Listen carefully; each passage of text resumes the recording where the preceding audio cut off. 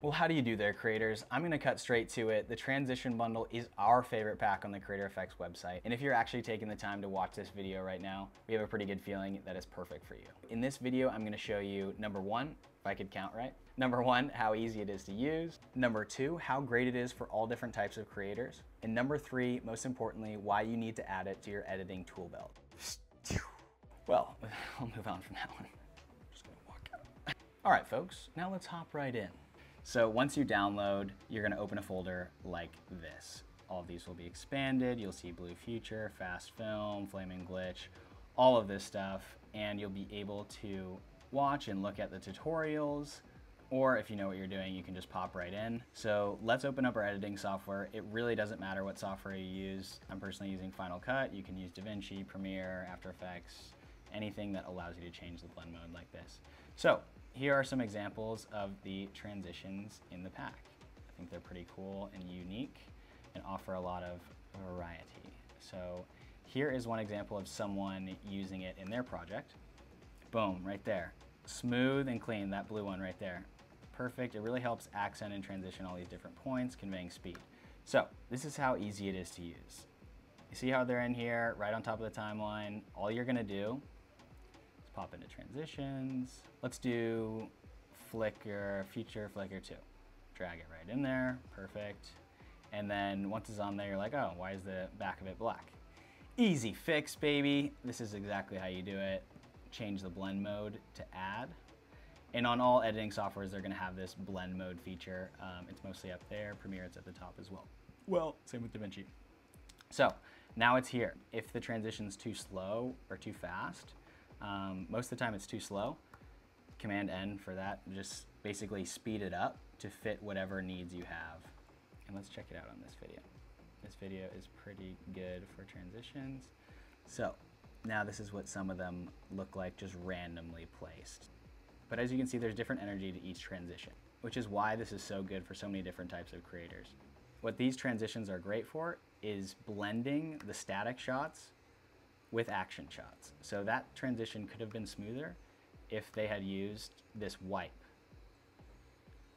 this quick wipe from the Blue Future transition pack. So let's get in between these two, slide it on over, boom, okay, awesome.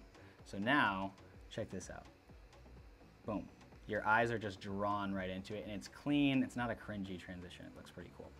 And then for more of the action-packed, you know, they're getting into it. And they're getting into it there too. Let's do right here because it's kind of dark and feels good. I would say, let's try both of these. Let's try maybe this first. So say you're trying to transition from this medium to wide shot to this close-up shot of the feet, and you want to get something just grungy in there. Boom. That's your grunge example, and you can go much more clean. You know, something like this adds more.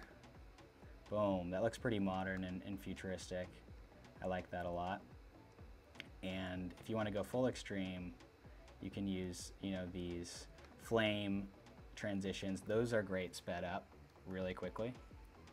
Boom, boom, awesome. So just to recap, number one, they're easy to use. All you do is just drag it right into here over where you want to transition, change the blend mode, boom, now you're at it.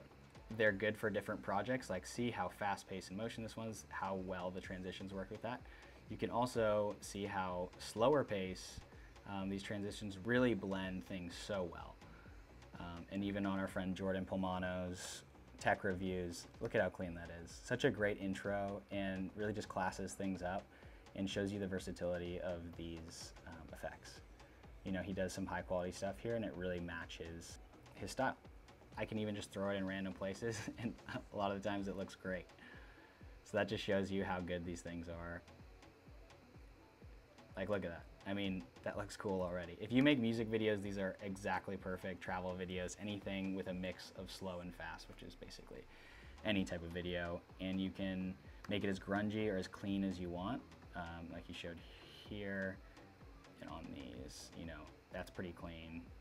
And we have examples here that are more grungy. So that ties into why this pack is perfect for you specifically. It's great for the all-around editor who, like most of us, is creating so many different types of videos. You know, there's some to keep the rent paid and some for fun, but that's what's great about this pack. It encompasses all of that, from company videos to awesome explorer travel videos. It's really great for everything, and it's so much value packed into the one combo. There's really no going wrong with it.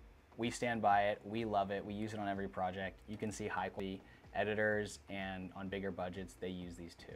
Feel free to check out the rest of the product page. I hope I answered your questions here, and I'm excited to see what you create with this transition bundle. So thanks for watching, and I hope you get to experience firsthand how great the transition bundle is for every single project. And with that, I'll see you in the FXN timeline. Thanks for watching, and take care.